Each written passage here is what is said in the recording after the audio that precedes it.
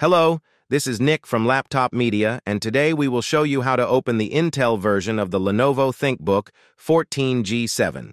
To remove the bottom plate of this laptop, you have to undo 9 Phillips head screws.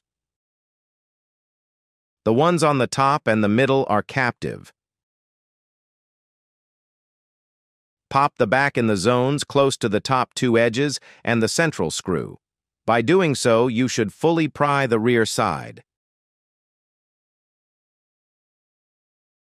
Then, simply pry the rest of the panel starting from the sides.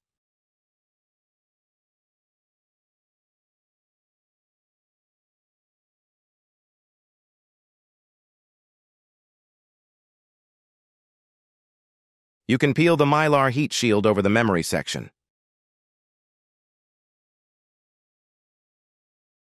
This notebook is equipped with the base 45 watt-hour battery variant. For a longer autonomous life, you can get the optional 60 watt-hour model. To take it out, unplug the connector from the motherboard and undo the 5 Phillips head screws that fix the unit to the chassis. Untangle the speaker cables around the battery housing. The capacity is enough for around 10 hours of video playback. To achieve that, you have to apply the Battery Saver preset in the Windows Power and Battery menu and the Lenovo Vantage app.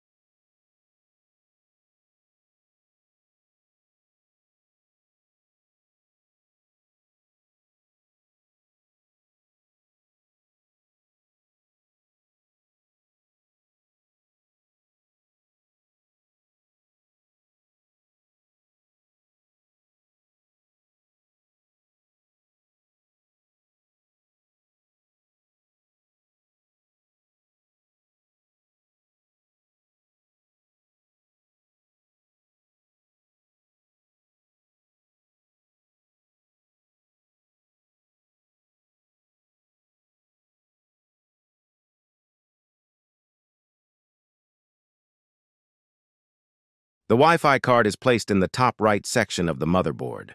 According to Lenovo, the 2 SODIMMs can handle up to 64 gigabytes of DDR5, 5,600 megahertz memory in dual-channel mode.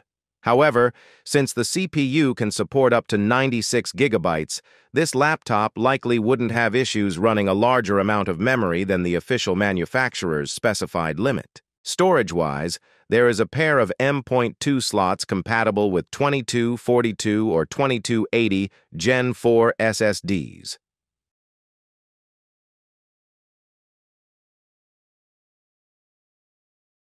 Just like the 16-inch model of this laptop, the position of the pad below the NVMe isn't optimal. Still, this can be fixed in no time.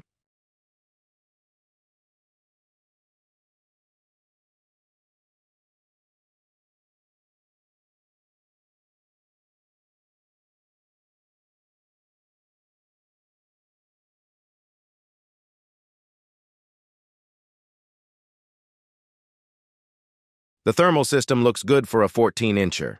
It has a large fan, 2 long heat pipes, a sizable long top-mounted heat sink, and a heat spreader.